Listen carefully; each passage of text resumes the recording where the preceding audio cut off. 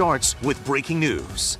That breaking news comes from Lincoln. Lawmakers just rejected an election proposal to make Nebraska a winner-take-all state. Good evening. I'm Julie Cornell. I'm Bill Shammer. Nebraska is one of only 2 states that divide some of its delegates by district. Republicans hope to change that for the November election, and it's putting the state in the national spotlight. One of 2 efforts just failed, though. KETV News Watch 7 Sean McKinnon joins us with this breaking news. It's important to note tonight's vote was not on the bill itself, rather an amendment added to another bill which doesn't have anything to do with the election process. And that amendment overwhelmingly failed about an hour ago. So I'm a winner-take-all guy in every endeavor of my life, and the same on this issue. Governor Jim Pillen says it's time for Nebraska to speak with one unified voice by making the popular vote be the one that counts for all 5 delegates.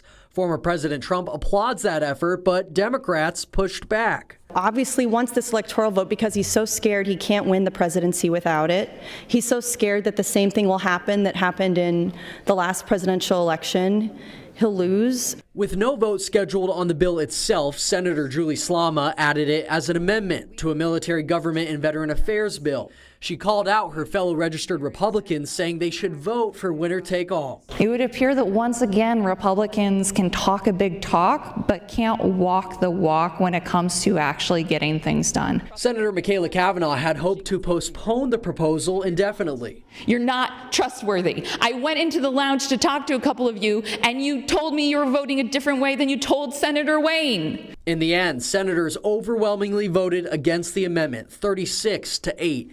Now, with the winner-take-all bill itself still in committee, time is running out. We're going to find out where you stand.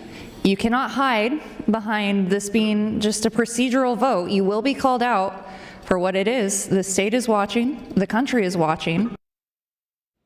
Again, the winner-take-all bill is still in committee. There's no vote scheduled on it, with just 6 days left in the session. Bill, back to you.